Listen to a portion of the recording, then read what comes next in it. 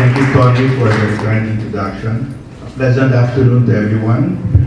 I wish to thank ADMU, represented here by Father Jackie Garin, the Rizal Library, headed by Juan Totanes, the Institute of Maritime and Ocean Affairs, led by Elma Yagardo and Lali Zomera, and ADMU 198 and Blue 8791 for co-sponsoring this event. And I want to thank everyone present here for attending this event. So this is about the final award of the Arbitral Tribunal, which of course was overwhelming victory for the Philippines, and I shall also discuss the ramifications.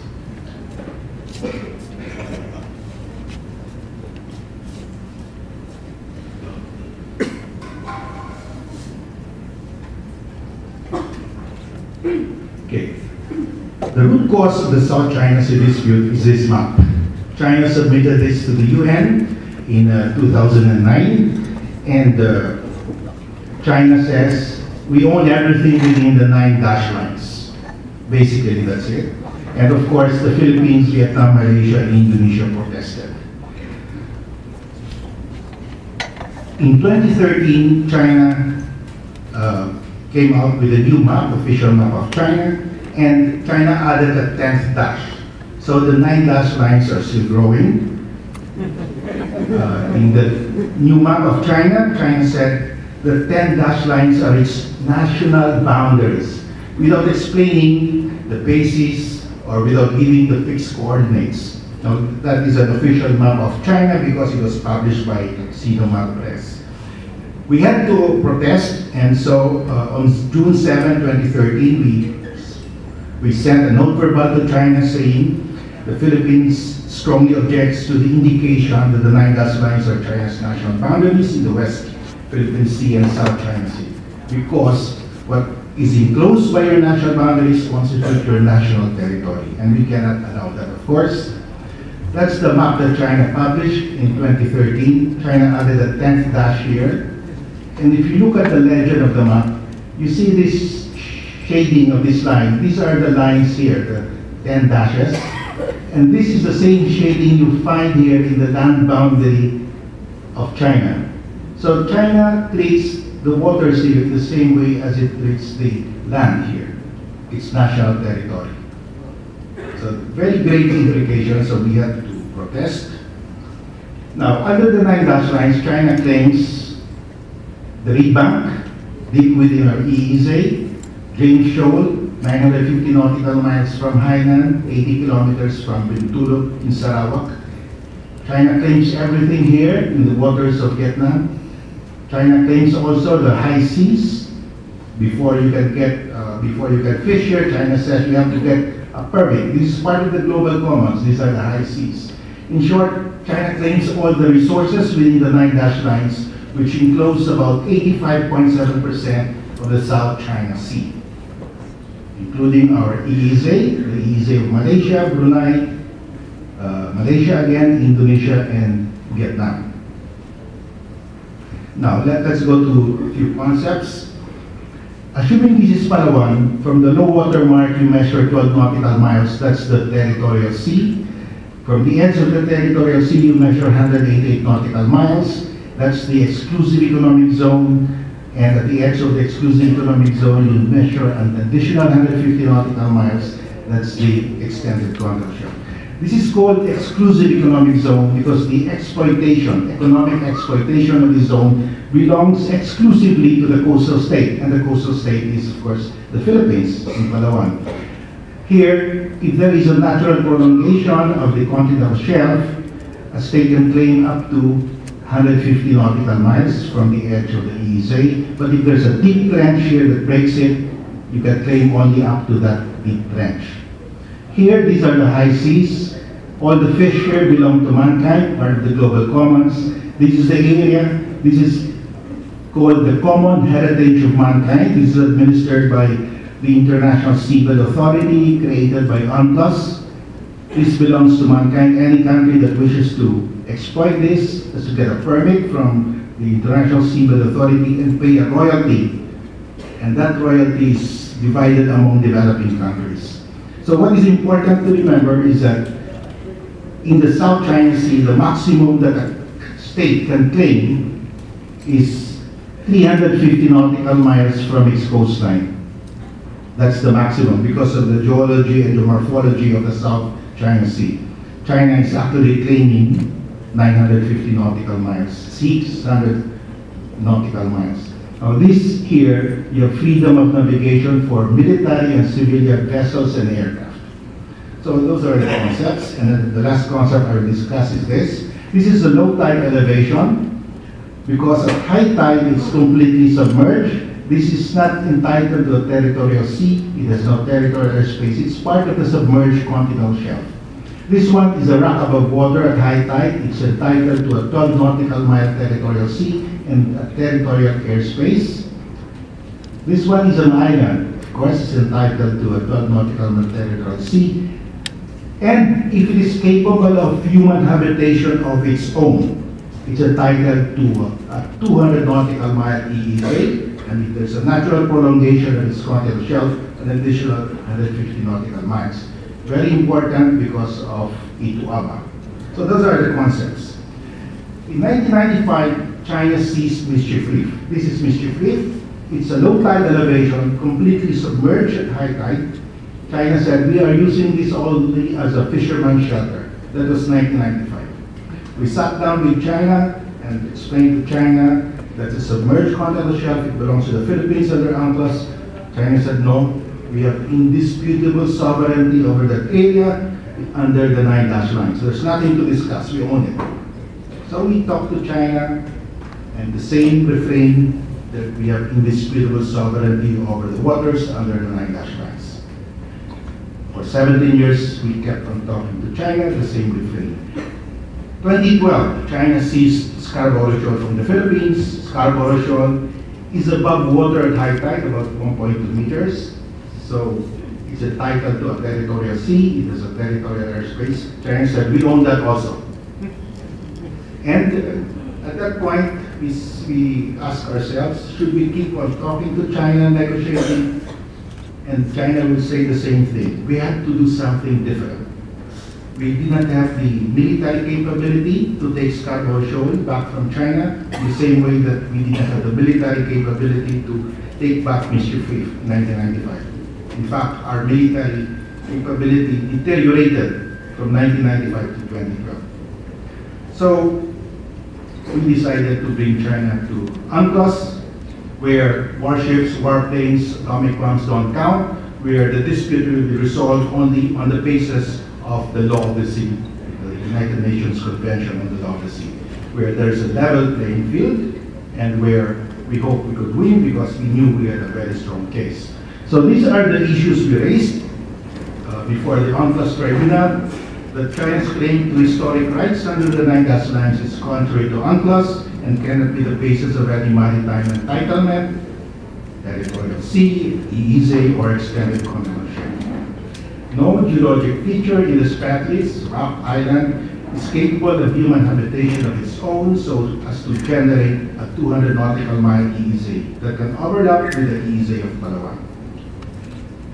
The tribunal has jurisdiction to rule on maritime issues because all we're asking is whether a certain rock is has a territorial sea, whether it has an EEZ, and these are maritime issues, these are not territorial issues. Territorial issues involve issues of sovereignty or ownership. What we are saying, regardless of who owns Scarborough Shoal is only entitled to 12 nautical miles. So we're saying all the issues we're raising are maritime issues because an UNCLOS tribunal has no jurisdiction over sovereignty issues. So we have to carefully craft our claim so that it will not involve a claim of sovereignty. A claim of sovereignty is different from a claim of maritime entitlement, territorial sea or EEZ. And we also raise, of course, that Scarborough Shoal is just a rock. And we have traditional fishing grounds in Scarborough Shoal. That China caused severe harm to the marine environment when it dredged the Spratlys and harvested endangered species. And China committed unlawful acts against the Philippines. Now, the first issue, the ruling of the tribunal, the 9 dash lines have no legal effect and cannot serve as legal basis to claim any maritime zone under UNCLOS. In the words of the tribunal, there was no legal basis for China to claim historic rights to resources in the sea areas falling within the 9 dash line. This is the most important issue we raised, the 9 dash lines. The 9 dash lines are valid, are void under UNCLOS. Had we won only this issue, it would have been a major victory already. But we won almost all the rest. Now, the tribunal said China's maritime zones, just like the maritime zones of the Philippines and other coastal countries, cannot extend beyond the limits prescribed under UNCLOS. They cannot extend beyond 350 nautical miles in the South China Sea. Maritime entitlements must be claimed from land, because the concept is, before you can claim a territorial sea, you must have land. You must measure territorial sea from land. Look at the 9 dash lines towards in Malaysia. That's 950 nautical miles from Hainan. Now, all historic rights in the EEZ, extended colonial shelf and high seas, were extinguished upon the effectivity of UNCLOS. Now, the UNCLOS, United Nations Convention on the Sea, was negotiated from 1973 to 1982. China actively participated from day one. Now, the big obstacle to the signing of UNCLOS was this: the breadth of the exclusive economic zone. Some countries wanted 50, some wanted 100, 200, 300 nautical miles. The nations with large fishing fleets wanted a narrower exclusive economic zone, because in the exclusive economic zone, only the coastal state can fish. Since they had large fishing fleets, they wanted larger high seas and narrower EEZs. Now, the landlocked countries wanted also a narrower EEZ because they wanted also to fish in the high seas. So there was this big problem. Finally, there had to be a compromise, and the compromise was struck: 200 nautical miles. Every coastal state will be given 200 nautical miles, but you must waive all other claims beyond your exclusive economic zone. All your historic claims, all other areas in the seas, you waive. You have exclusive. And within your exclusive, all the rest of the world will also waive their claims within your EEZ. That's why it's called exclusive. That was agreed. China agreed. We agreed. China signed. We ratified. Everybody ratified. 167 countries are members of UNCLOS now. Today, China is saying we are entitled to 350 nautical miles from Hainan under UNCLOS, but we have historic claim to the rest of the South China Sea. They cannot do that anymore. You know, the judges in the tribunal, there are 5 of them, they studied the law of the sea, they taught the law of the sea, they wrote textbooks on the law of the sea, they were judges in other tribunals, they practiced before tribunals, so they know this by heart. So we were very sure that the 9 dash lines will be struck down, and it was in fact struck down. But the tribunal went beyond. We would have been happy here. The tribunal would have stopped here, because once it says all historic rights have been extinguished, that would have given us everything already that we wanted legally. But the tribunal went further. There was no evidence that China had historically exercised exclusive control over the waters of the South China Sea or their resources. In other words, the historic claim of China that since 2,000 years ago, they owned the South China Sea, the tribunal said there is no evidence of that. We really wanted this, because this will debunk the historical narrative of China. I will explain this further later. So we were upheld by the tribunal on the 9 dash lines, completely upheld beyond our wildest dreams. So the 9 dash lines created this dispute here, this area. This was a dispute. China claimed all of this under the 9 dash lines. When the tribunal struck that down, the dispute is gone. The dispute will be created only if the island is above water high tide, so it's entitled to 12 nautical mile. It's capable of human habitation, then 200 nautical mile. So it's all under UNCLOS now. This historic claim is gone under the decision of the tribunal. So how did we show to the tribunal that China never had an historic claim? We submitted ancient maps. And this is the oldest map of China that I could find. 1136, it says China and the barbarian countries. If it were printed on paper, it would have probably crumbled now or collapsed. But this was engraved in stone. This is a stone map, and it still exists today. You can visit it in the Museum of Stone Steels in Xi'an, China. And it shows Hainan as the southernmost territory of China. Song Dynasty to the Qing Dynasty, throughout the Chinese dynasties, Hainan has always been the southernmost part of Chinese territory. So we submitted all the maps. Song, Ming, Yuan, Qing. And the last map that I could find of Qing Dynasty map of China is this map, 1896.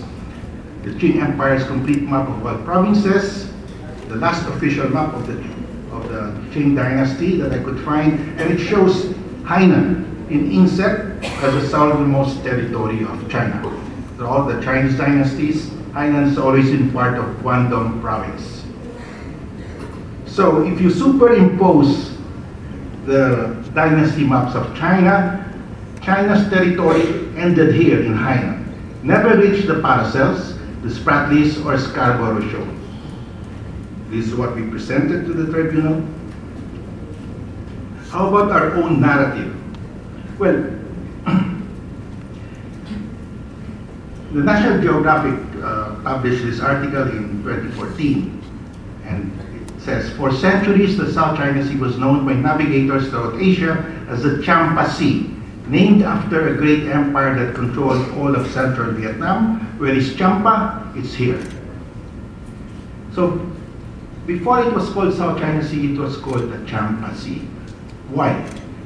After the Chams had a great kingdom. They were a maritime power. And who were the Chams? The Chams, their boats, their sailboats, had outriggers, just like the barangays of the Filipinos. And the Chams spoke a Malayo-Polynesian language derived from the Austronesian language.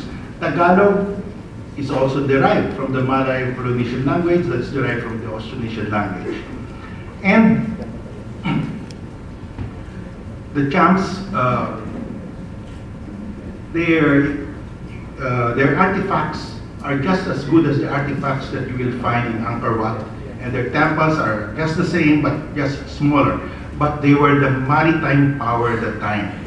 They were the masters of the South China Sea. That's why the South China Sea is called the Champa Sea. And when the Portuguese navigators arrived in the 1500s, they knew that the South China Sea was called the Champa Sea. So this is a map that I wasn't able to present to the tribunal because I did not see anything distinguishing about this, important about this map, until one day when I enlarged it in the computer, I saw that the islands in the South China Sea are called pulo. Pulo. Pulo. Pulo is a Tagalog word which means island.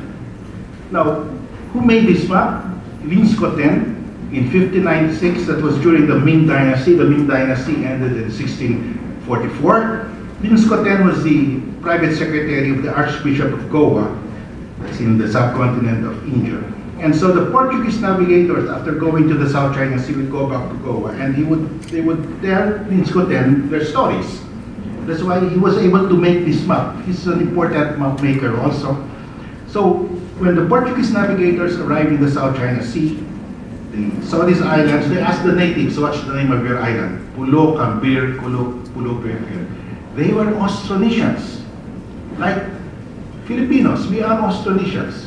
Austronesia comes from the Latin word Australis, south, and Nessus, the Greek word, southern islands, people from the southern islands. We are the people from the southern islands. The Austronesians populated the the islands in the South China Sea, the Philippines, Indonesia, Borneo, Peninsular Malaysia, Micronesia, Melanesia, Papua New Guinea, all the way to Madagascar, Hawaii, and Easter Island.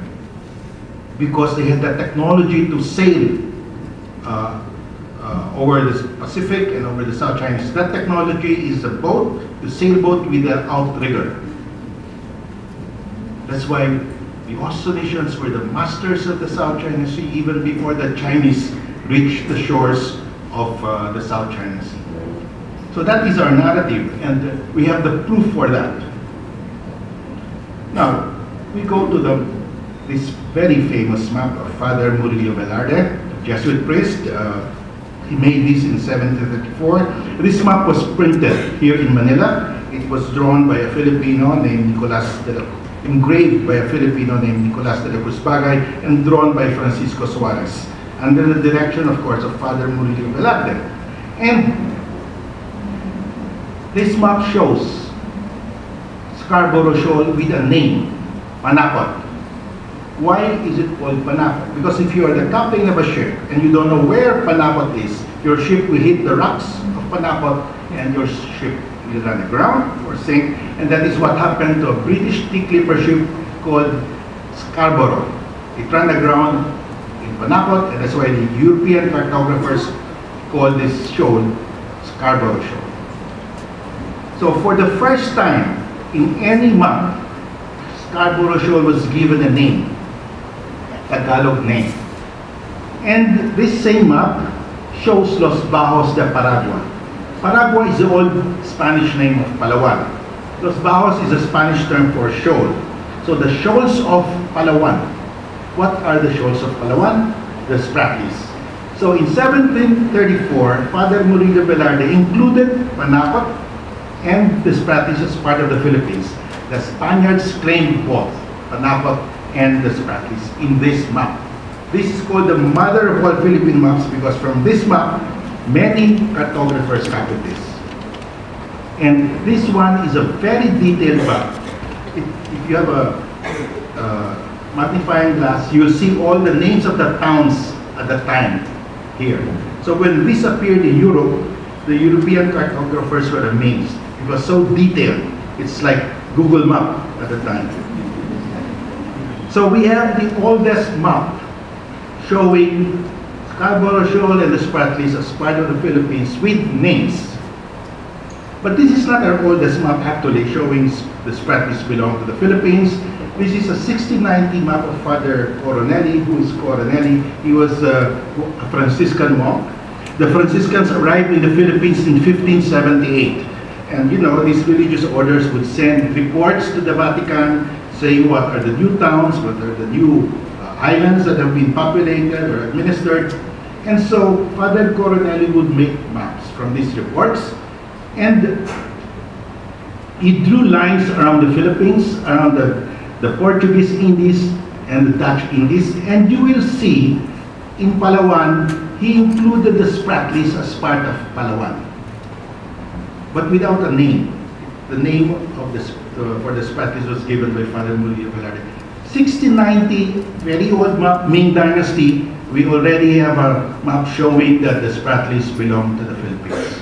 You know, unfortunately, our people back in the 70s and 80s and 90s, they used the story of Tomas Cloma. But Tomas Cloma is very recent, only in the 60s and 70s, and maybe 50s at the earliest. We have to go back because China is claiming ownership of the South China Sea since 2,000 years ago. So, and if you look at the exhibit here, there are some maps older than this showing that the Spratlys are part of the Philippines.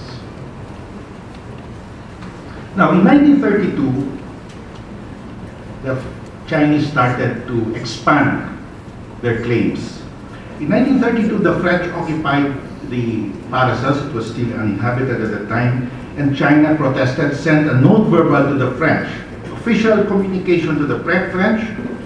This is the note verbal of the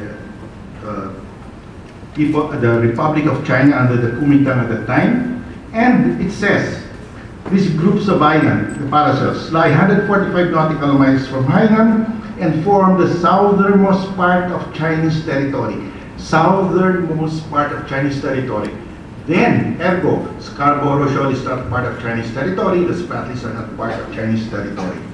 If you superimpose that on the map, the Spratlys are here. If these are the southernmost part of Chinese territory, the Spratlys were never part of Chinese territory, and Scarborough Shoal was never part of Chinese territory. Their own official declaration to the world in 1932. We presented this, of course, to the tribunal. So let us go to the status of the geologic features in the Spratlys. The red squares here are the features occupied by China. There are 7 of them. And this is the ruling of the tribunal.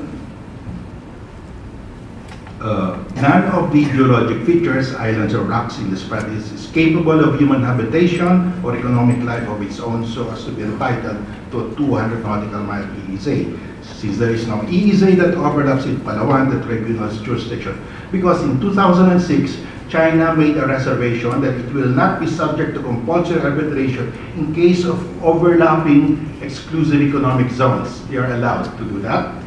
So we have to show that in the Spratlys, there is no single island that can generate an EEZ. If we were correct, then Palawan has a full 200 nautical mile because there will be no overlap. And we won that argument. The Spratlys also cannot be taken as a single unit to determine whether it's capable of human habitation of its own. Now, the tribunal made a standard, a definition of what is an island that's capable of human habitation, and the tribunal said, the island in its objective capacity, in its natural condition, must be capable of sustaining a stable community of people or economic activity that is not dependent on outside resources. Natural condition. You know, in Ituaba, the largest island in the Spratlys is Ituaba, 43 hectares. It's controlled by Taiwan, and Taiwan has put up a desalination plant. Taiwan has imported soil from Taipei, Taiwan imported soil from Taiwan and put it there in Ituaba, so they're now growing vegetables, they have trees. So the tribunal said the desalination plant, those imported soil will not count to determine whether that geologic feature is capable of human habitation of its own. So a very strict definition, I will explain that later. So we won that argument. There is no island in the Spratlys that's capable of generating an EEZ, so there is no overlap. We have a full 200 EEZ from Palawan that's not impeded by any other EEZ. So if you look at the Spratlys are here. In the paracels, there's a big island there, Woody Island, 214 hectares, that would also not qualify as capable of human habitation. The Pratas is a big island there, 174 hectares, it will not also qualify. Because the tribunal said, if the historical record of a geologic feature shows that there was no human habitation there before, then probably the most logical conclusion would be that the natural conditions are not sufficient to sustain human habitation of its own. And in the paracels, there was no record of human habitation before until the government of China put their government personnel. Just like in Taiwan, in Ituaba, all the people in Ituaba are government personnel of Taiwan. The Pratas also none. So, in the South China Sea, in my opinion, none of the islands here can generate an EEZ. So this is free from any overlapping EEZ. So the high seas will remain high seas here. Of course, China is actually a net gainer here. China is the largest fishing fleet in the world with about 230,000 fishing fleet. And they go all the way to East Africa, to South Africa to fish. And because of this very strict definition, a lot of the islands that claimed an EEZ can no longer claim an EEZ. So there will be more high seas now because islands like the Americans claim an EEZ for Baker Island in the middle of the Pacific Ocean, it will not qualify anymore because that was never inhabited before. So while China lost here, fishing grounds here, they gained more because they're the high seas. There are more high seas now because of this strict definition. Geologic features. That's Quarton Reef. China occupies 7 reefs in the Spratlys. China built on all 7 reefs, created islands on all 7 reefs: Quarton Reef, Friday Cross Reef, Caven Reef, Subi Reef, Mischief Reef, Johnson South Reef, and Makina Reef. This one is very close to Palawan, just about 125 nautical miles. It's between Palawan and Pag-asa, our largest island. So this one is a problem for our naval commanders because this will now block our resupply to the islands that we occupy in the Spratlys.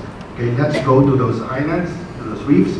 The ruling of the tribunal of the 7 reefs China occupies in the Spratlys, 5 are high tide elevations. That means 5 have territorial sea of 12 nautical miles. 2 other reefs, Mischief Reef and Subi Reef, are low tide elevations. They are not entitled to a territorial sea. They form part of the submerged continental shelf of the Philippines. They cannot be owned by any state. Only the Philippines has the right to put up an artificial island or structure there. Ayungin Shoal is also a low tide elevation. Very important for us because China seized Mischief Reef in 1995 and has built it now. It is now 590 hectares out of a submerged reef. High tide is totally covered with water. Now it's 590 hectares. That's almost as big as San Juan City. San Juan City is 594 hectares. Important, reed bank. The tribunal said reed bank is entirely submerged and like low tide elevations forms part of the Philippine EEZ. It's within our 200 nautical miles. Reed bank is rich in gas. We had to win this issue. So the tribunal upheld all the issues we raised except for 2. Caven Reef and Makinan Reef, we said that we claimed that these are low tide elevations, but the tribunal said no, they are high tide elevations. And these are Makinan Reef and Caven Reef. Caven Reef is outside our EEZ but within our extended continental shelf. Makinan Reef is here. So Makinan Reef remains a disputed area. It's high tide, above water high tide, and there is a 12 nautical mile territorial sea that remains disputed. Now, let's go to Scarborough Shoal. That's Scarborough Shoal. China claims it's capable of human habitation. It's entitled to 200 nautical mile territory. EEZ, of course, we said, not a single blade of grass grows there. You cannot squeeze a single drop of fresh water from those rocks. Obviously, it's not capable of human habitation. And the tribunal upheld us. It's only entitled to 12 nautical mile, and moreover, it is a traditional fishing ground of Filipinos, the territorial sea. And we can fish there just like the Vietnamese and the Chinese. It's a common fishing ground. So we were upheld also by the tribunal. So these are the 2 slides that will tell you the story of the arbitration. Before the tribunal made its ruling, the red area constitute the disputed area. China claims this red area here, the 9 dashed lines are here. China encroached on 80% of our exclusive economic zone in the West Philippine Sea. So this was in dispute, the red area. After the ruling, only the small 3 dots are in dispute. Scarborough Shoal, 12 nautical miles around it, Makinan Reef, and Johnson South Reef, because Johnson South Reef we already conceded that it's a high tide elevation. China controls this, China controls this, and China controls this now. So the entire area except for those 3 dots are free from any Chinese claim. That's the result of the arbitration. And what's the meaning of that? Our EEZ in the South China Sea is about 381,000 square kilometers. If you deduct the territorial sea of Johnson South Reef, Makinan Reef, and Scarborough Shoal, the Philippines will have a net EEZ of 376,000 square kilometers, free from any Chinese claim. That area is larger than the total land area of the Philippines of approximately 300,000 square kilometers. All the living and non-living resources in this huge maritime area, the fish, oil, gas, and other mineral resources, belong exclusively to the Philippines. So we legally, the tribunal said, we have this area free from any Chinese claim. Huge area, including the reed bank. That's what we want.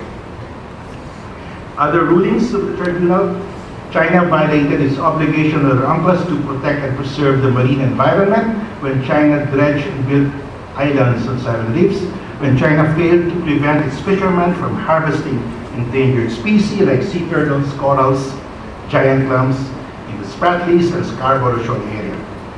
The tribunal ruled specifically, China caused permanent and irreparable harm to the coral system. This is the first time that the International Tribunal applied the provision on protection and preservation of the marine environment. Very important case. That's Mischief Reef before the dredging, at the start of the dredging and reclamation. That's Mischief Reef now. 590 hectares, 3-kilometer runway, hardened hangars, hardened because they are for military purpose. Here, this area, you have barracks there that could house thousands of Chinese Marines. You have the entry and exit, they have 2. The warships will enter here. This is a very deep area. Before the dredging, it was 26-meter deep, so it's deeper now. So it's ideal for warships and submarines, for a harbor for warships and submarines.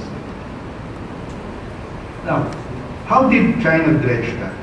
That's the largest dredger in Asia, owned by China. And this one is a rotating steel cutter that is dropped to the bottom of the sea, and the rotating cutter pulverizes all the corals here. The pulverized corals are sucked into this nozzle and pushed by pressure here to the ship, pushed through these floating pipes and dumped on the rim of the reef.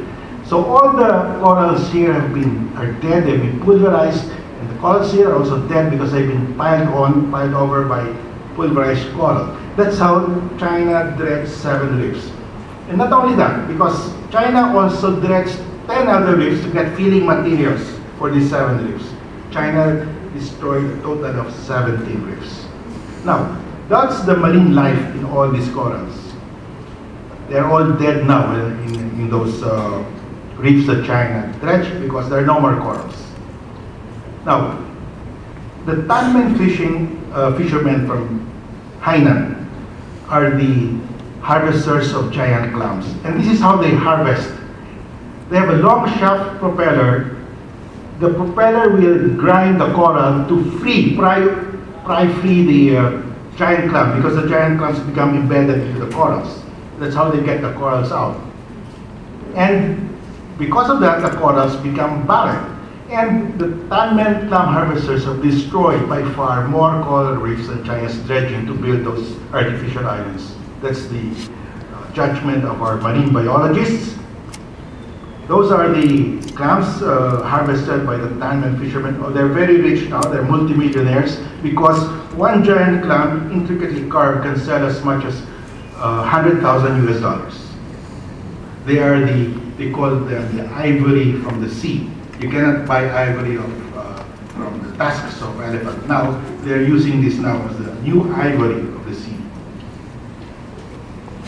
Now, Dr. John McNamara, the renowned marine scientist who studied the Spratlys in the 1990s, went back to the Spratlys last February 2016, and he surveyed the reefs, including the areas dredged by the Tanmen fishermen, and he said, the damage was much worse than I expected it to be. I swam over 1 whole kilometer of reef before I saw a single living invertebrate.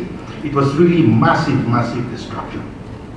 Now, the South China Sea is home to 34% of the world's coral reef, while occupying only 2.5% of the world's total ocean surface. So it's very rich in corals. That's why there's a lot of fish in the South China Sea.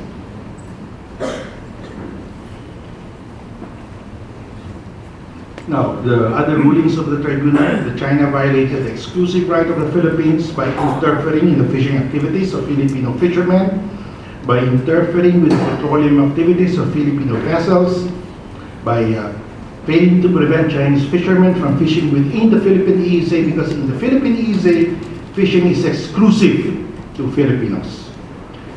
By constructing artificial islands, like Mischief Reef and Subi Reef, because they are submerged, only the Philippines has the right to put up those structures. We won all of these issues. Now, in 2010, the Philippines awarded the service contract to Sterling Energy, that is now called Forum Energy, to explore and exploit Black SC-72, service contract 72. That's in the Reed Bank. Reed Bank is fully submerged. The tribunal said it's fully submerged. It belongs to the Philippines. Now, China protested, sending a note verbal to the Philippines on February 22, 2010. That note verbal said China expressed its strong objection and indignation and asserted indisputable sovereignty, sovereign rights, and jurisdiction over the Spratlys and the adjacent waters. China demanded that the Philippines withdraw the service contract immediately. China sent another note verbal on 13 May 2010, again demanding that the Philippines immediately withdraw the decision to award the service contract to Sterling Energy. Now, Black SC-72 is just 85 nautical miles from Palawan, and it's about 595 nautical miles from Hainan. Very far from Hainan. China claims this area, but now the tribunal said no, that belongs to the Philippines. In 2011, the Philippines put up bids we published internationally for bidding areas 3 and 4 in the Reed Bank, well within our EEZ. July 4, 2011, China protested, sent a note verbal to the Philippines stating the Chinese government urges the Philippine side to immediately withdraw the bidding offer in areas 3 and 4, refrain from any action that infringes on China's sovereignty and sovereign rights. China claims ownership of this area. That's why we have not developed Reed Bank. Every time we send a vessel there, they will be harassed by Chinese Coast Guard vessels. We sent this in 2011 to do surveying in the Reed Bank. They were harassed. Now, Malampaya is here. Malampaya is cut, part of Malampaya is cut through by the 9-dash line. Malampaya is the largest operating gas field in the Philippines. It supplies 40% of the energy requirement of Luzon. It will run out of gas in 10 years. In 10 years, there will be rotating brownouts in the Philippines, in Luzon, if we do not find a replacement. That's why we have agreed to develop the Reed Bank. We have a window of 10 years. They say it will take maybe 5 years to develop Reed Bank. So the window is closing. The ruling now allows us, but of course we still have to find out how to send our ships there. But that's it. The Reed Bank belongs to the Philippines, despite all these claims by China. Other issues resolved by the tribunal. This is an interesting issue. Tribunal said China violated its obligation not to aggravate the dispute during arbitration when China dredged the reefs, of course, when China destroyed the evidence of the natural condition of the geologic features in the Spratlys. You know, we asked the tribunal to rule that Mischief Reef is a low tide elevation, that Subi Reef is a low tide elevation. But when the proceedings were going on, China dredged and covered it with sand. It's totally above water at high tide now. How did we prove to the tribunal that at high tide these are submerged? We submitted the nautical chart of China, the nautical chart of the US, UK, Japan, Britain, Russia, Vietnam, the Philippines, and all these nautical charts show that Mischief Reef and Subi Reef are low tide elevations. That's why the tribunal said they are low tide elevations. They belong to the Philippines. Now, when a judge or a court tells you, you destroy the evidence, that's the worst charge that a court can hurl at you. And China did it. But China violated its obligation because China would harass our fishing vessels by cutting through the path of our fishing vessels. Other issues, well, we lost this one, very minor items. because we complained that Chinese Coast Guard vessels were harassing the BRP Sierra Madre in Ayungin Shoal. Remember that old dilapidated ship that we beached in Ayungin Shoal, manned by a dozen Marines? Well, the tribunal said that's a military activity. We cannot, we have no jurisdiction over that. Next steps, enforcement of the ruling. How do we enforce this ruling? It's a sweeping victory for the Philippines. Well, the UNCLOS says the award shall be final and without appeal. It shall be complied with by the parties to the dispute. The parties shall fulfill in good faith their obligations under the convention, and so, in conclusion, China and the Philippines have the obligation to comply in good faith with the award. We have announced we are ready to comply, fully comply with the award in good faith. China said, no, we will not. So what do we do? Now, there are two parts in the ruling. The first part refers to the high seas and the EEZs. You know, when the tribunal struck down the 9 dash lines, automatically the high seas in the South China Seas are there. In the center of the South China Sea, there are high seas because there are no more 9 dash lines. And around the high seas, you have the exclusive economic zones. Now, under UNCLOS, under international law, there is freedom of navigation on our flight for military vessels and aircraft in the high seas and in the EEZs. And the naval powers will enforce that part of the ruling. The other part of the ruling is on our EEZ, our exclusive right to exploit our EEZ, to get the fish, oil, gas, and mineral resources. That is our concern. That's not the concern of the naval powers. So what will the naval powers do? Remember, in the high seas and the EEZs, there's freedom of overflight for military aircraft and vessels. That is the concern of the world's naval powers. Because if there is no freedom of navigation and overflight in the EEZ and high seas, then the expensive warships and warplanes of the world's naval powers will be bottled up in their coastal waters. They will not become naval powers and world naval powers anymore. So it is in their paramount national interest to assert freedom of navigation and overflight. And the Americans have said, right after the ruling came out, this is what the US said: the US Navy will continue to conduct routine and lawful operations around the world, including in the South China Sea, in order to protect the rights, freedoms, and lawful uses of sea and airspace guaranteed to all. This will not change. The Americans said, we're ready to sail the South China Sea, the high seas, and EEZs. The Americans will enforce that part of the ruling. We don't have to do anything. It's not in our interest because we don't have a navy, we don't have an air force that will be sailing or flying there. Now, the France also said, we will urge our neighbors in EU to patrol the South China Sea. Why? Because France said, France is concerned a loss of this right in the South China Sea might lead to a similar problem in the Arctic Ocean or the Mediterranean Sea. Why? In the Arctic Ocean, Russia might claim the Arctic Ocean.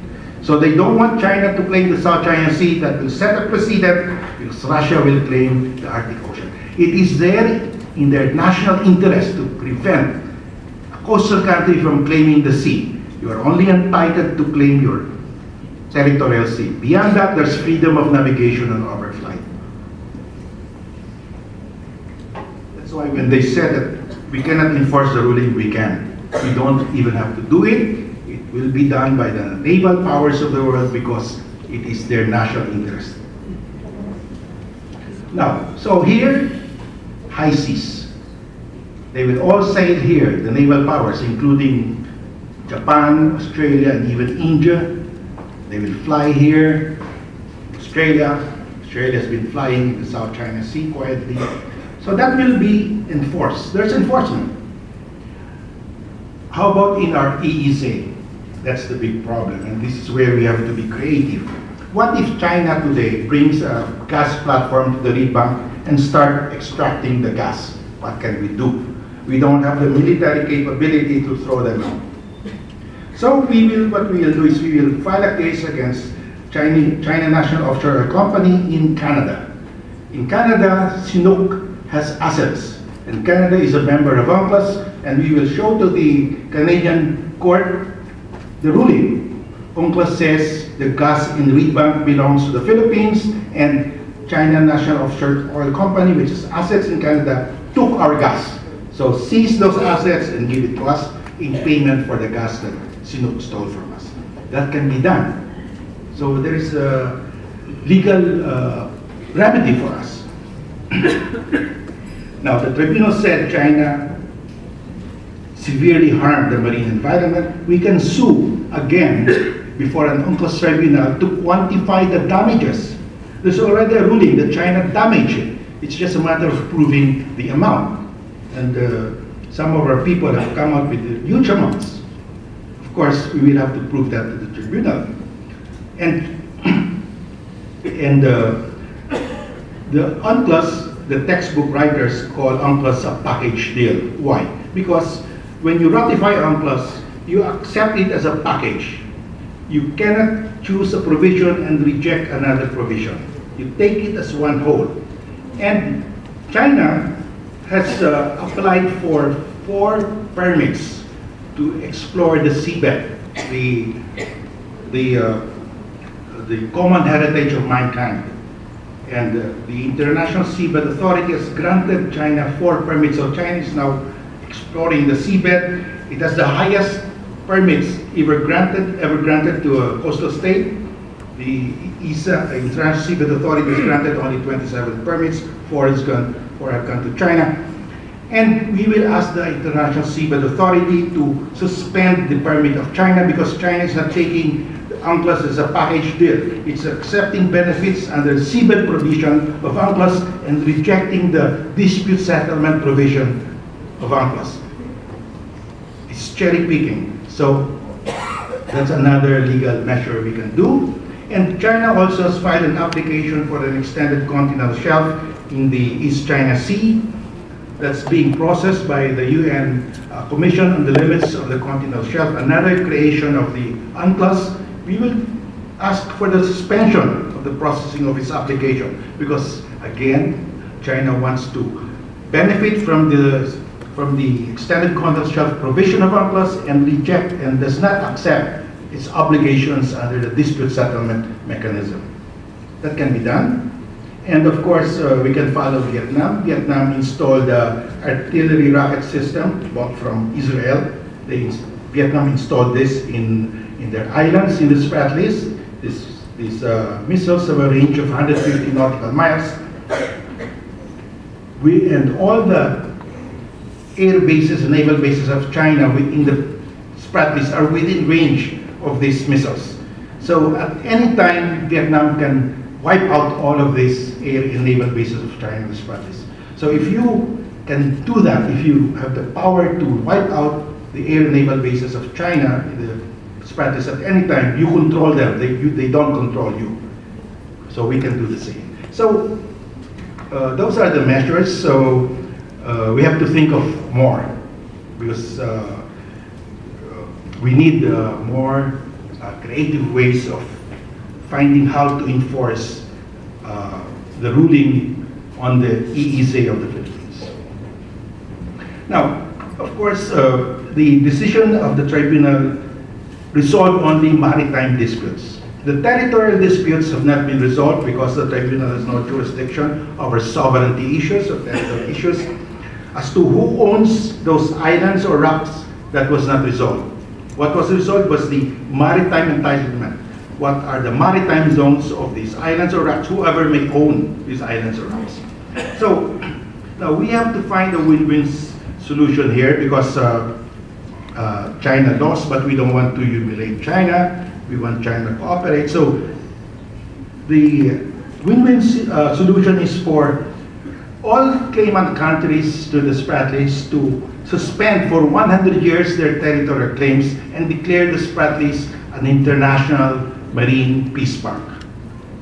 Because the Spratlys are the nursery of the South China Sea. The eggs and larvae of the fish that spawn there are carried by currents all the way to the coast of Hainan, Vietnam, Luzon, Palawan, Malaysia, Indonesia, and Vietnam. And without these eggs and larvae that grow into small fish that are eaten by the larger fish, the fish stock in the South China Sea will collapse. And a lot of people, millions of people, will go hungry. So it's in the interest of all the coastal states to preserve the spratlys as a nursery of the South China Sea. So is there a precedent to this? Is this a pipe dream? There is a precedent. In 1994, Israel and Jordan signed a peace agreement, and they created the Red Sea Marine Peace Park in the Gulf of Aqaba in the Red Sea. Because they had overlapping claims, they decided, let's just create a marine peace park. We jointly manage it, and it's very successful. So it can be done, and in that case, nobody loses, everybody wins. We postpone for 100 years the territorial dispute. We freeze it. So, in the spratlys, the eggs and larvae of the fish that spawn there are carried by parents to the coast of Hainan, Vietnam, Indonesia, Malaysia, the Sulu Sea, Palawan, and coast of Luzon. Very rich. And you know, the marine biologists, ecologists from all over, Taiwan, Malaysia, Vietnam, China, the Philippines, Indonesia, they all agree we have to preserve the spratlys. And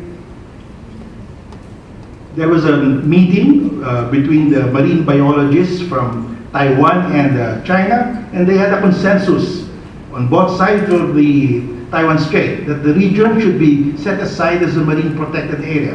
In the Philippines, our own marine biologists, headed by Professor Gomez, our national scientist for marine biology, they all say, let's protect the spratlys as a marine protected area. The Vietnamese also, their marine ecologists are all for it.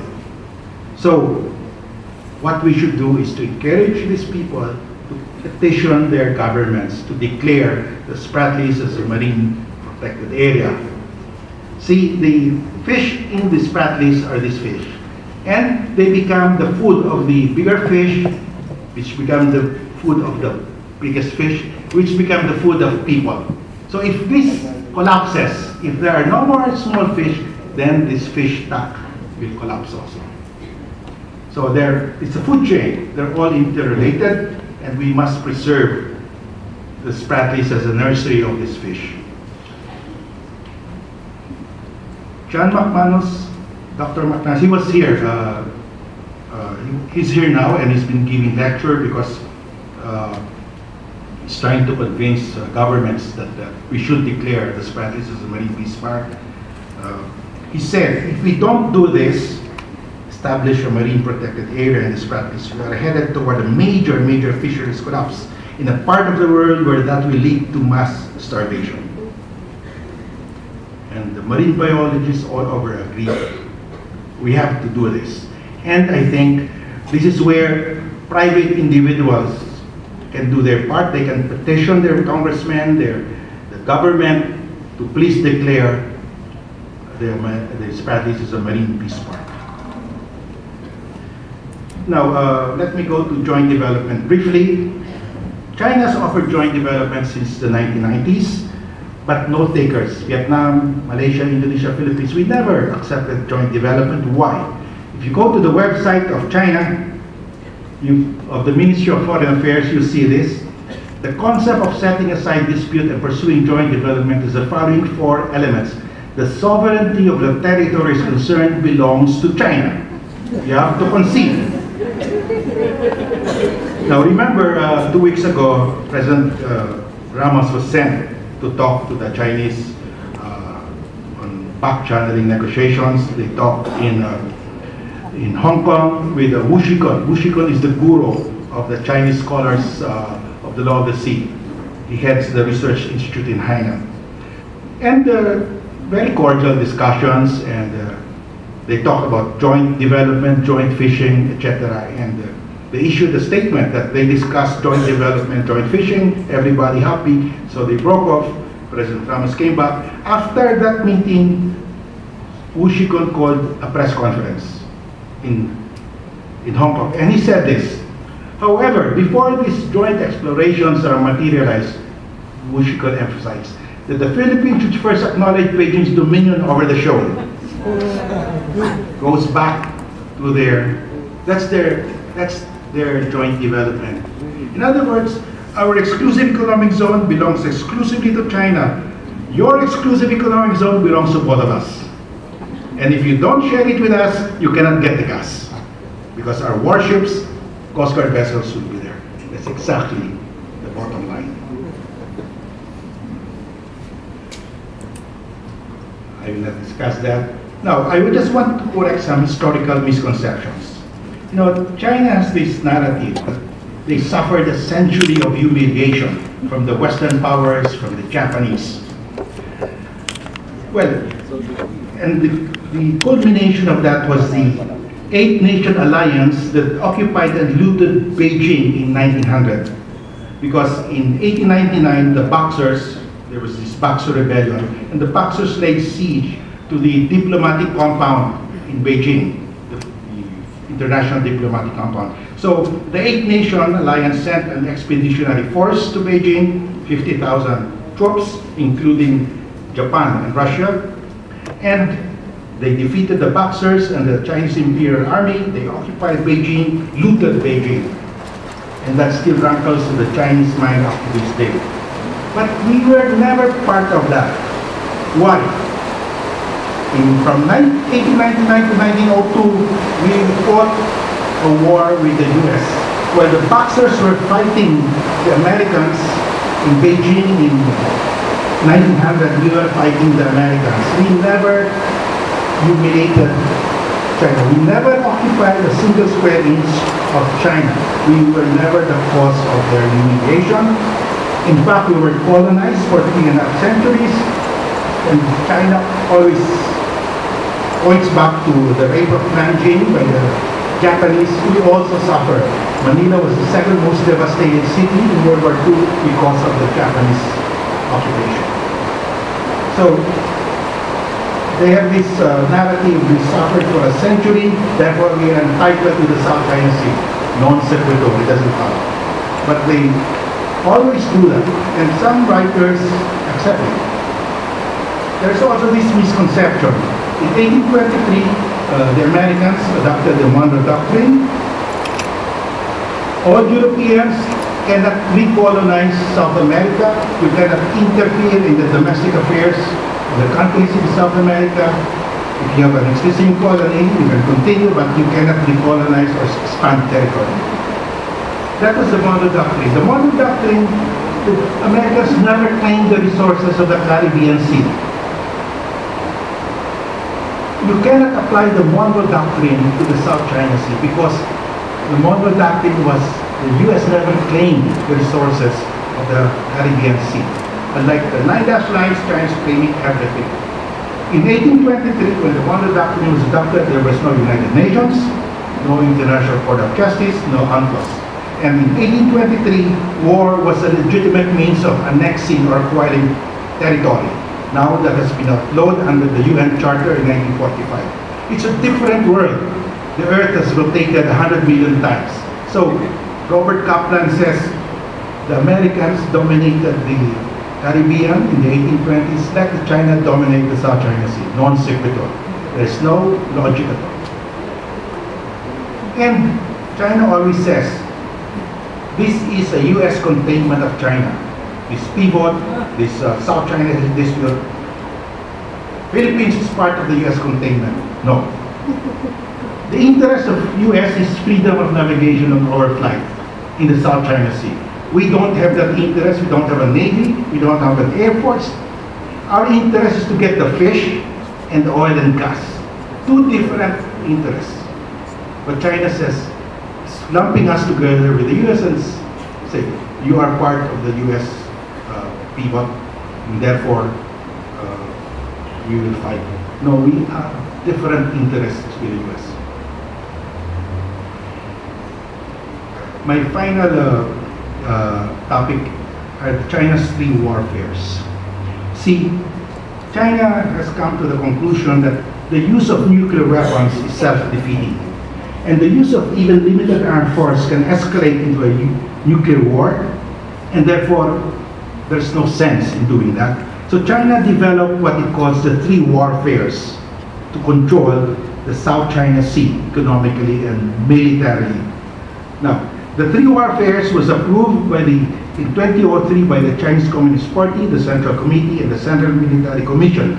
This is the body that actually controls the armed forces of China, the Central Military Commission. So they approved this concept, the three warfares, and in these three warfares, the first is a public opinion warfare by repeatedly asserting a historical narrative so that the world will accept it as true even if the narrative has no historical basis. 9-dash line.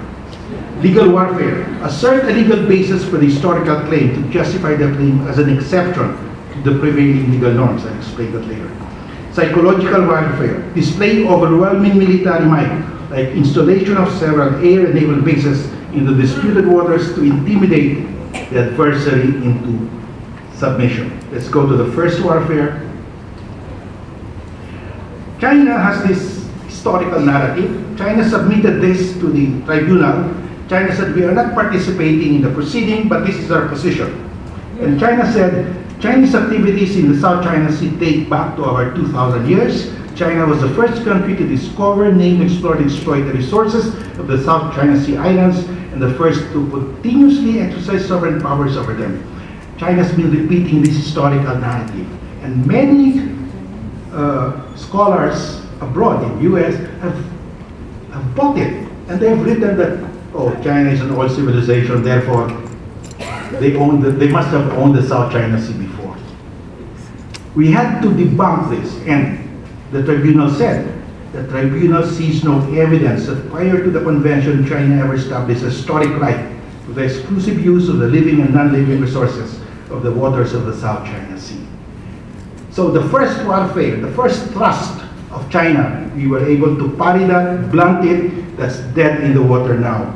And I hope the scholars all over the world will accept this now, because they should stop saying that China owned the South China Sea since 2,000 years ago. That's false, totally false. Our ancient maps prove that. The second the second warfare. Now, China claims that because of the historic right to the South China Sea waters, their claim predates UNCLOS. UNCLOS is only 1982, therefore they are not governed by UNCLOS. In short, they are exempt from UNCLOS. China has sent hundreds of scholars abroad to study the law of the sea, masters, PhD, study international relations, and they all write about the historic right of China in the South China Sea, just to justify that their historic rights are exempt from UNCLOS. They are not governed by UNCLOS. We had to debunk that, and the tribunal said all historic rights in the EEZ were extinguished upon the effectivity of UNCLOS. Bang. Their thrust has been parried, blunted by the Philippines. It's totally dead in the water. They cannot continue with that warfare anymore, because all the legal scholars now will have to follow this tribunal ruling. The third, you see, this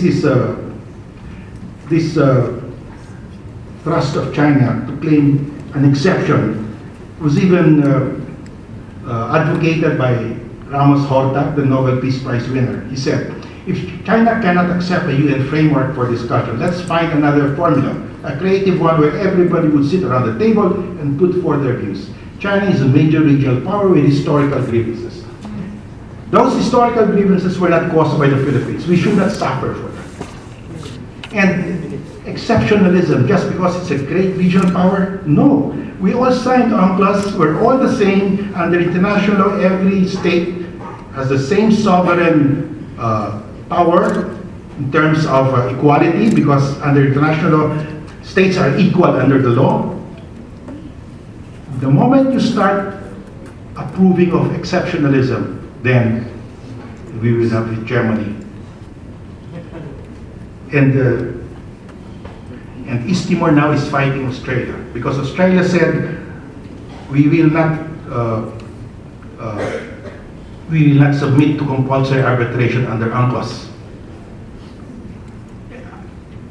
They're invoking their exception under UNCLOS. But East Timor is saying, no, you are subject. So a small state has to rely on international law. They cannot allow exceptionalism to a great regional power. They will trample upon. East Timor is small. There's Indonesia. There's Australia. They have, like Singapore. Singapore is very smart. Singapore is supporting us because we're following the rule of law. Because they said, if there is no rule of law in the world order, small states like us cannot exist. We cannot exist. That's why very important that we follow the rule of law. The third warfare. Now the third warfare, China's huge naval bases and air bases and strategies project overwhelming power. This will intimidate other claimant states into submission. China can enforce the 9 dash lines as its national boundaries without firing a single shot. That is the objective of China. Win the war without firing a single shot by showing overwhelming force. Firing cross-reef from a small rock, it's now 274 hectares of air and naval base. Subi Reef, below water, completely submerged high tide is now 500 hectares. Mischief Reef, 590 hectares. China is mass-producing warships at a faster rate than any other country in world history during peacetime. They have assembly lines for warships. They want to show overwhelming force. So how do we address that? When the tribunal said the 9 dash lines have no legal basis, and therefore there are high seas and EEZs, and also that their low tide elevation air bases have no territorial sea and territorial airspace, the world naval powers will enforce that. They are sailing, they will fly over Subi Reef and Mischief Reef, they will sail up just beside it, they will assert freedom of navigation on their flight. So that's how we counter that. Our problem really is this: the Philippines, how do we ensure that we can exercise our exclusive sovereign rights or EEZ? Well, we have to fight this battle ourselves. We have to lead in fighting this battle by convincing, asking the world community to help us convince China, the Chinese people, to follow international law. To convince UNCLOS coastal states is in their interest that the Philippines EEZ will be preserved because they may be the next coastal state that we trampled upon. And we have to marshal the support of our neighbors who are similarly prejudiced by the 9 dash lines. You see, all the Chinese today, all their generals, admirals, diplomats, bureaucrats, Politburo members, they grew up being taught from grade 1 to college that they own the South China Sea since 2,000 years ago. That's ingrained in their DNA. That's why when we sat down with them after 1990, when they seized Mischief Reef 1995, they just automatically said, no, we own that. There's no dispute. We have to change that mindset. How do you change that mindset? First, we get that ruling from an independent tribunal, authorized under UNCLOS, to which China is a party. They made that ruling. And Taiwan also, you know, the 9 dash lines were invented by the Kuomintang Party in 1947, when the Kuomintang still controlled mainland China. They're now in Taiwan.